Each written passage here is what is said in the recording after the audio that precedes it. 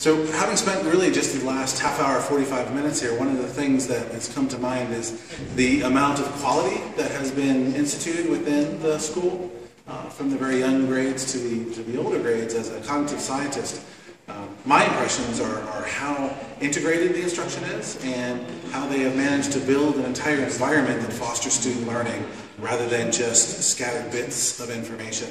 So instead, the students are combining science with math, with art, with music in order to create a whole individual that is part of a larger, just fantastic culture.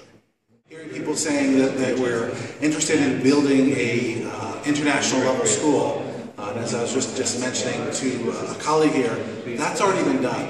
So the university is already at an international level of quality. So the question now is, where do you go from here? How does it become integrated even more into the international culture?